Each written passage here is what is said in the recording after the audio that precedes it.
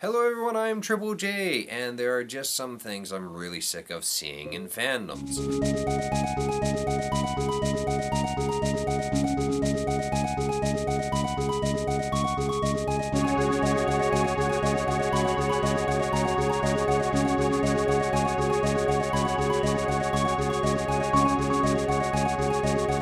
One of those things happened to be excuse making used by white fandom in order to hide their racism. It's gotten to a point where I just want to say, just be honest. You're a racist shithead who doesn't want to see black people or any other people of color in your video game, Disney film, or superhero movie.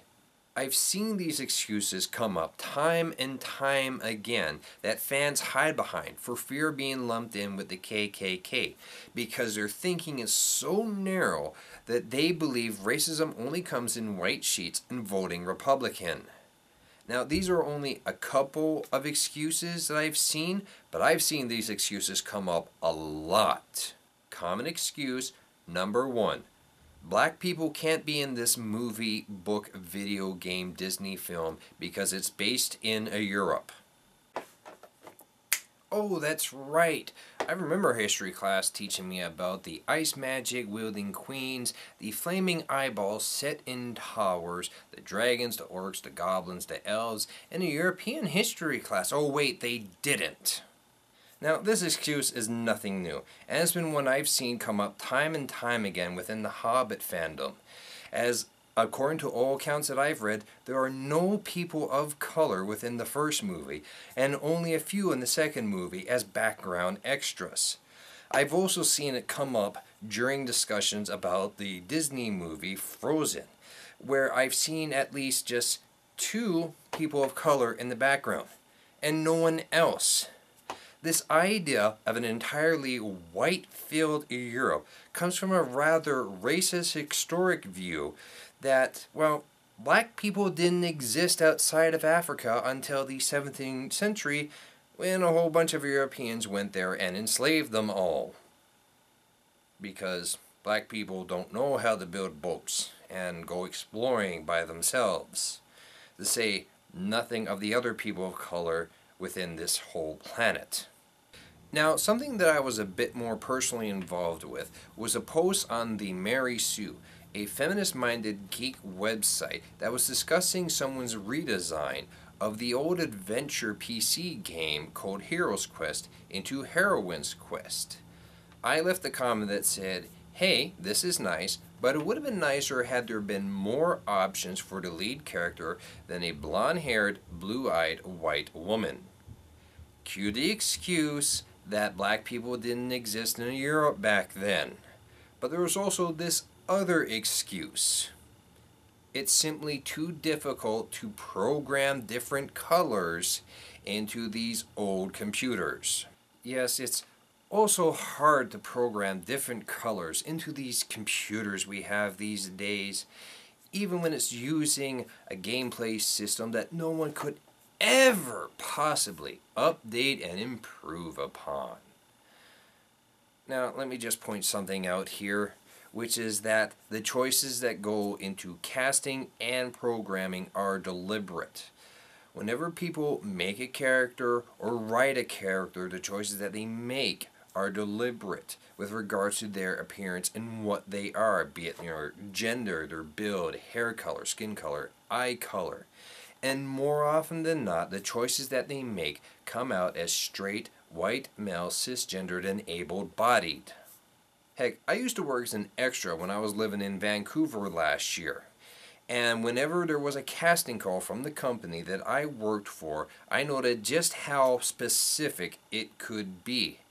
Everything from their body build to the type of clothes you wore to your skin color. They were very specific in what they wanted because that was the orders that they got from the production company that they were working for. In short, it's not accidental that a lot of the roles we see on TV and movies is still straight, white, and male. Here's another common excuse I've seen come up time and time again. We just need more time to introduce these characters. How much time? I've seen this excuse come up whenever people were discussing about how much they wanted a Black Panther movie already.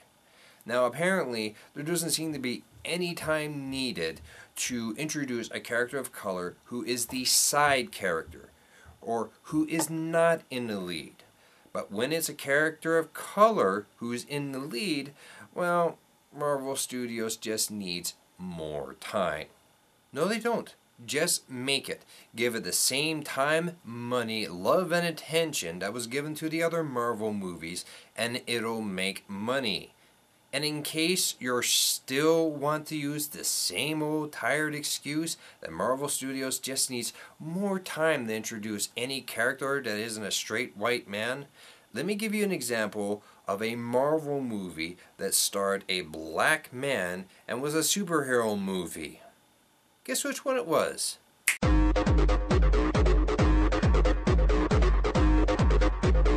Now, for bonus points, take a wild guess as to which superhero movie had 3 previous movies before it and nearly ended up killing superhero movies entirely.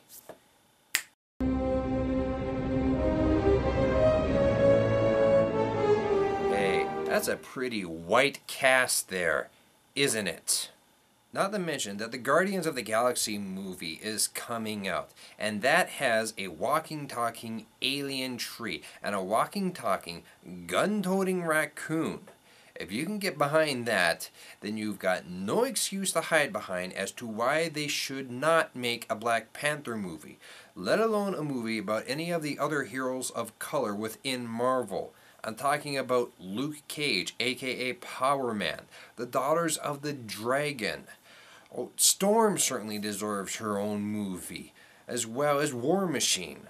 In conclusion, these excuses are nothing more than a paltry cover-up for white fandom's racism, and it honestly wouldn't surprise me if such attitudes and excuses were held by the higher-ups in movie studios. I'm Triple J, and sadly that's not all there is to say about this. Take care.